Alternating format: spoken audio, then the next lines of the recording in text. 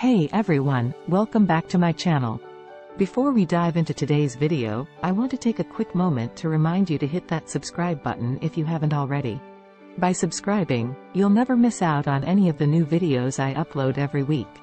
Plus, it's a great way to show support for my channel and help me continue to create more content for you. So if you enjoy what you're seeing, be sure to hit that subscribe button and turn on notifications so you're always up to date. Thanks for tuning in. Let's get started. Hi everyone, and welcome back to my channel.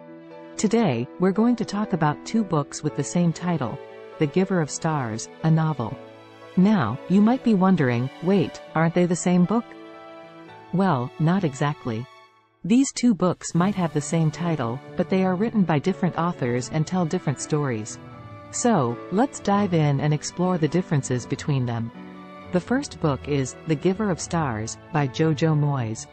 This book is a historical fiction novel set in Depression-era Kentucky, and it follows the lives of 5 women who become traveling librarians as part of Eleanor Roosevelt's traveling library project.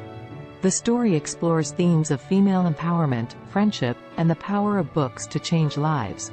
The second book is The Giver of Stars, a novel, by Kimberly Brubaker Bradley.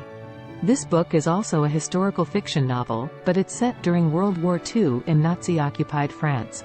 The story follows a young girl named Margie, who becomes a member of the French resistance and helps smuggle Jewish children to safety. This book explores themes of bravery, sacrifice, and the power of ordinary people to do extraordinary things.